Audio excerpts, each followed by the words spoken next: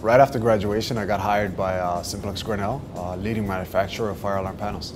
I install fire alarm systems in commercial, residential, and industrial buildings. What I like about my job is that I've worked in airports, hospitals, arenas, and at Seneca College Newnham campus, where I worked in the new building installing the fire alarm system. I went to another college, and it wasn't a good fit for me there. I decided to come over to Seneca to visit because my brother went to the school. Overall, it just seemed like a more serious college.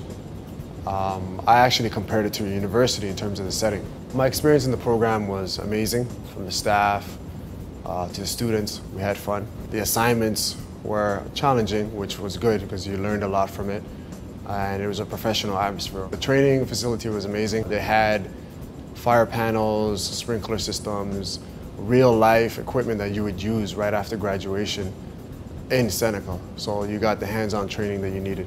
The professors at Seneca were amazing. They're actually professionals, so they had the information that was up to date provided to you in class. So what you were learning was not out of date.